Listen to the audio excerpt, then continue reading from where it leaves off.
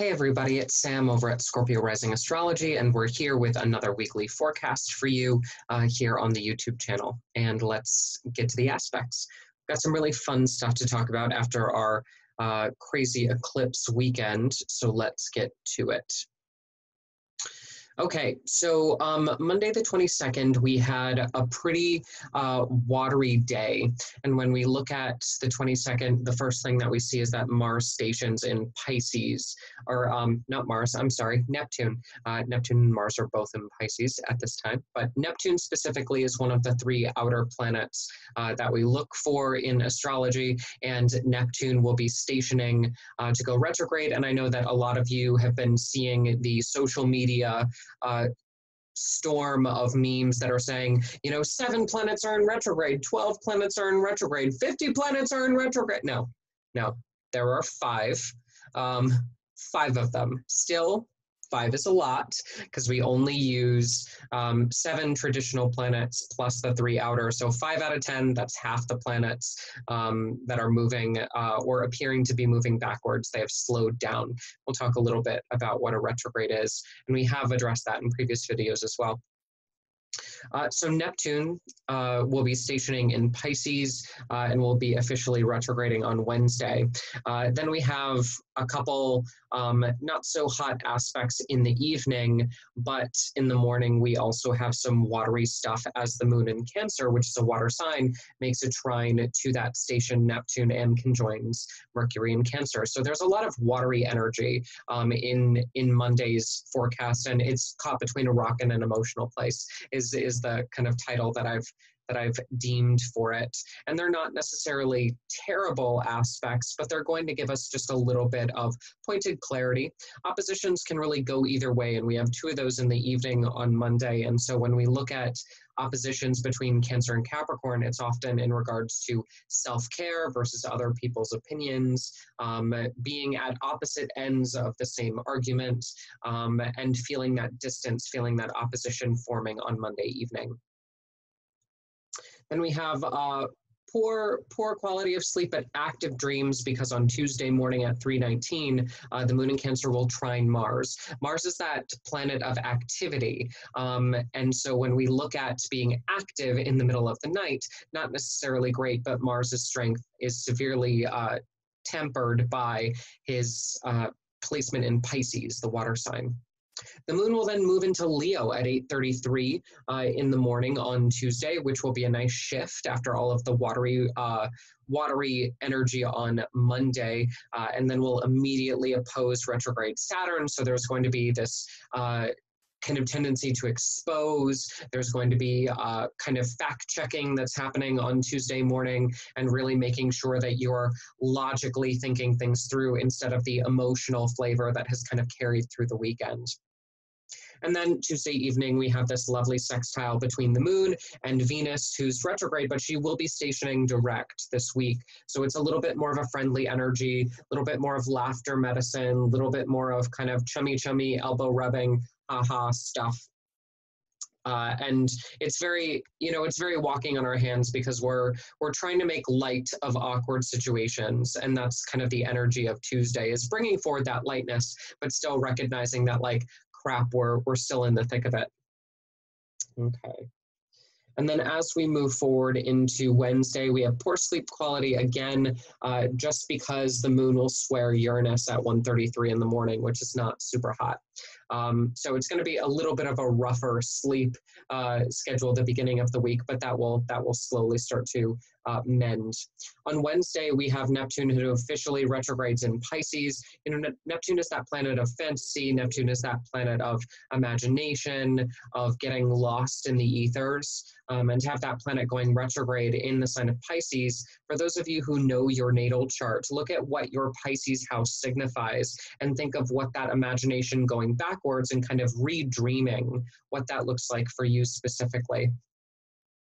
On Wednesday, because of that moon square to Uranus, that planet of unpredictability, and then Venus stationing in Gemini, the big thing for Wednesday is that a rough night makes people dramatic. You know, a moon in Leo is a little bit more fiery, a little bit more temperamental, a little bit more extroverted.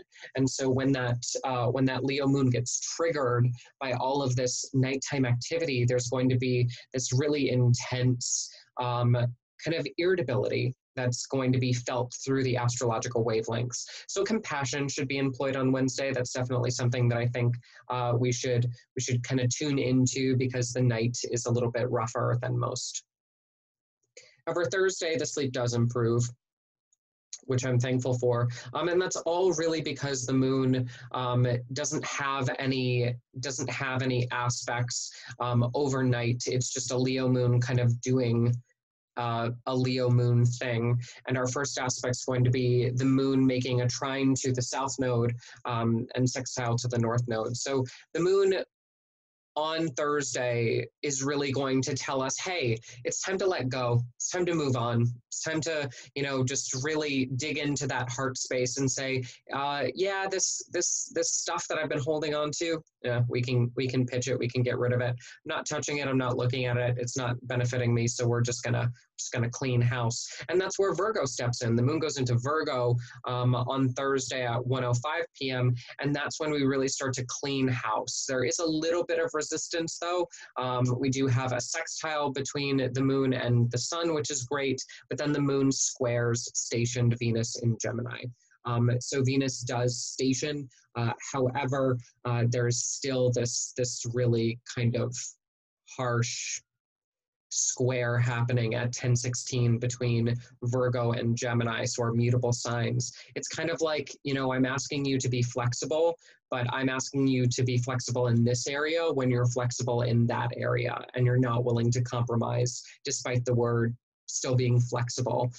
There is a selective flexibility that might get on people's nerves because they're asking you to bend in places that you don't want to bend, and you are in fact bending in places that they don't want you to bend. So there's some boundary issues on Thursday night. So we're integrating some of that flexibility on Thursday, but it's not necessarily going to rub people the right way. And that's okay. Screw them. That's what I say. And that's what Virgo would say.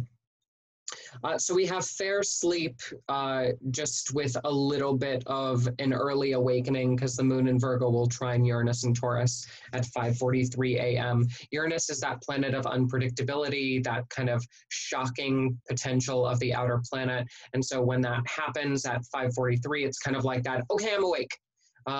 Don't know why I'm awake, but I just need to be productive. I'm awake. And that's the energy on Friday morning. Unfortunately, Mars in Pisces does square the nodes. So we find that a lot of that sloth, a lot of that energy that would be moving forward but can't, because Mars has been kind of schlepping it through Pisces, is going to square the nodes and make moving forward even that more difficult. So we have peaceful but not peaceful. Like there's this sense that things are coming together, but also that they're far from complete on Friday. And then the moon will sextile Mercury retrograde in Cancer, which will just kind of be like a backwards lightheartedness. Like, you know, Virgo and Cancer do get along because they're both concerned with protecting and optimizing. However, Mercury retrograde is not always up for things being as expected. You know, there might be a little bit of trickery afoot, especially because this is a mutual reception between Mercury and Cancer and the moon in Virgo. The moon is in Mercury's sign and Mercury is in Cancer's sign. So there's going to be this nice synergy, but that synergy will still have this retrograde component to it, where you can't, like on Friday night, you can't necessarily dig deep enough to uproot the backwardsness, is a good way to say it. So there's still going to be a little bit of potential for conflict there, despite it being helpful. Saturday is going to be the worst day of our week. And Sunday will thankfully kind of come to our rescue a little bit. But I think we just really need to be aware of Saturday because there is what's known as a grand square happening between all of the mutable signs. And we've been getting tastes of this throughout the week, but Saturday is going to be the pinnacle of that, especially in the morning on Saturday. Once the moon moves into Libra, we're going to be free of all that energy. So after 4 o'clock-ish in the afternoon, when the moon goes into Libra, Saturday will start to become much more lighthearted, much easier. But Saturday morning, I don't know what you're planning on doing Saturday morning, Saturday afternoon, but don't. Just don't, especially if it involves other people that you're not necessarily on good terms with, because overnight the moon will oppose retrograde Neptune. The moon will then trine Pluto and Jupiter, which are retrograde kind of backwards heavy planets. And then in the afternoon, we have that grand square where the moon in Virgo squares the nodes, and then the moon in Virgo will also square Mars and Pisces, who just squared the nodes on Friday. So there's this really intense friction from 2:42 to 4:01 p.m. and that grand square formation is really going to be the toughest aspect of our day on Saturday. So if you would like to really embrace some of these lessons that you're being taught this week on Saturday especially, I think the feeling, the universal feeling is that you do need to be flexible, but sometimes being overly flexible is a bad thing. And likewise, just because you are flexible in certain areas does not mean you are winning the game, because certain tasks demand that you are flexible in all areas, or areas that you're not necessarily comfortable with. And so it's about feeling out boundaries and feeling about what is appropriate and what is not appropriate, and really coming to terms with those mutable signs of the zodiac. Virgo, Sagittarius, Gemini, Pisces. These are the signs that tend to lack that filter, lack that ability to say no, lack that ability to really put their foot down and charge in a straightforward direction. They're very ambiguous by nature. And so that grand square really is lighting up all of those mutable signs, and we're really being asked, what is it that we actually want? And where do we need to tighten up our boundaries so that we can actually move forward instead of getting stuck in this kind of desert of indecision? But then once the moon in Libra starts to come around, Libra is that cardinal air sign. So we get some cardinality, we get some forward movement in the skies, and that's going to be really nice. The moon will then trine retrograde Saturn, which is the heavy backwards energy that we need, where we kind of fall back on that, okay, this is the way it is. This is the rational way to think about it. We need to put rules and stipulations in place in order to do these things. And that Saturn energy is very, very good for that. So I think after that 4 o'clock, we're really going to get into some good stuff. And then we start our big shift, which is Mars going into Aries. Now, what I'm going to say about Mars and Aries is that Mars will be in Aries, his home fire sign, for 6 months. Yeah, that's a really long time. So Mars is going to slow down in Aries, station retrograde, go retrograde, and then continue to be in Aries until I think the 1st or 2nd week of January. It's absolutely crazy. So for those of you, I know I've been telling my clients about this for a while, but this is it. This is what's happening. If you're familiar with your Aries house in your natal chart, Mars, the planet of action, will be moving into that space in his home fire sign. So it's kind of like we'll be cooking with gas. There will be a fire underneath your butt in that area of life. And this is where I think everything will start to really reopen. It's also really interesting as I'm looking at, worldwide communities and seeing when official reopen dates start to happen. This is Mars saying, I've been cooped up for too long. Let me through, let me through. However, the Mars retrograde around September-October timeframe will also be an interesting second wave potential. As Mars goes retrograde, that action is reversed. So that's something astrologically to look out for. So Saturday is action-packed with a lot of interesting stuff, and I think we just need to respect that Saturday might not be the best time, especially in the early part of the afternoon and morning, to do things that you would like to go well. But as we move into the evening, there's actually going to be this rocket boost that really propels us forward for a long time to come, and the puzzle pieces will start to fit a little bit better. because Mars doesn't like to be in Pisces and has been in Pisces for a while. Okay, we have excellent sleep conditions, partially because the moon in Libra is trining Venus in Gemini. So Venus is now direct. Venus direct is an excellent thing. She's no longer retrograde, and the moon is in her sign. So the moon is in Libra, in the sign that Venus rules, and making a trine, a positive aspect to Venus, who is known for her beneficence. To have that on Sunday is going to be excellent. However, you know, we do have this moon Libra square the sun in Cancer at 4:41 a.m. So my recommendation was Saturday, go to bed early, and soak in the sleep would be a good way to say it. Then we have Saturn retrogrades into a sextile with Mars and Venus, which I find, or Mars and Aries, which I find hilarious. Saturn, who's right at the edge of Aquarius, and we'll just put Aquarius right there.